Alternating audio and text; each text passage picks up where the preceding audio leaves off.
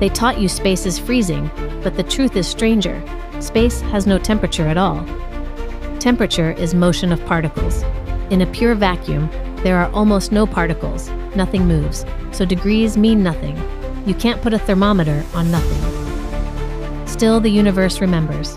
It's soaked in the Big Bang's afterglow, the cosmic microwave background, at about 2.7 kelvins. Cold by any human scale, but it's not absolute zero. Space carries a whisper of heat. Flip the lens.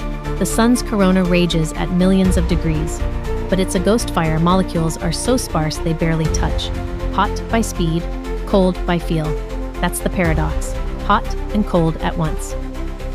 There's no conduction or convection in space, only radiation. Suns bake exposed metal. Shadows become deep, bone-biting cold.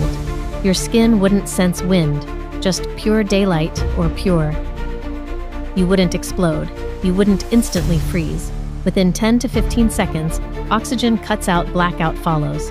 Bodily gases expand, ebulism, and your skin swells, but your body stays intact.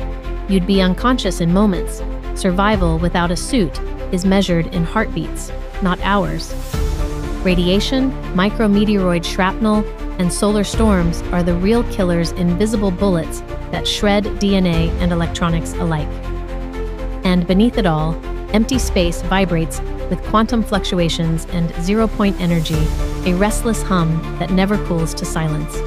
Nothing is never really nothing.